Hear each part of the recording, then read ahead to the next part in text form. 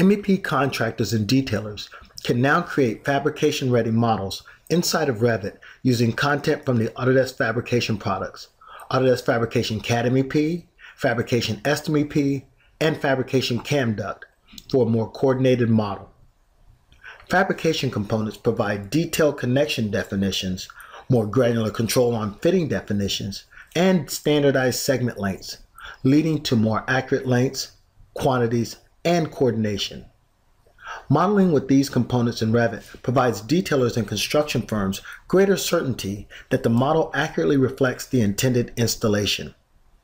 Using the fabrication content on the MEP Fabrications parts palette, you can add the components by selecting them and using a smart snapping tool easily to connect to mechanical equipment.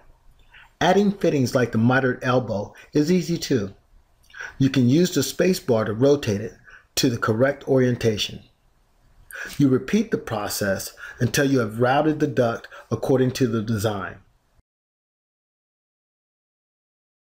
The fabrication content also includes hangers that will automatically size and extend to supporting elements, even the link models.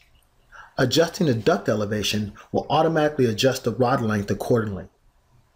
To close the duct in, use the end cap in the fabrication content. In order for parts to join, they must have the same connectors. Revit allows you to change the connector value to match the part you want to connect to. This new functionality enables MEP Level of Detail 400 components to be modeled and coordinated within the Revit environment.